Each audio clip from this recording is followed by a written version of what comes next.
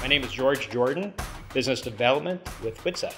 My job would be to create opportunities with potential clients. I like to travel, so I get to see the state of Minnesota, and we're real fortunate to have offices in such beautiful communities. I've been with Widseth since 2000, so 21 years in April.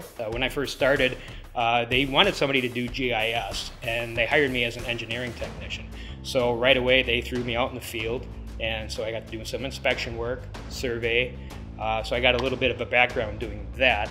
I've also worked in their funding department, and then in 2015 I got into business development. I work out of the Mankato office. It's a great, vibrant community. There's so many different kinds of people here. Between Mankato and North Mankato, we're about 55,000 people.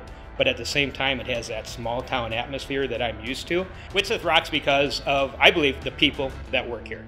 I've gotten to know so many people. I've gotten to travel to every office.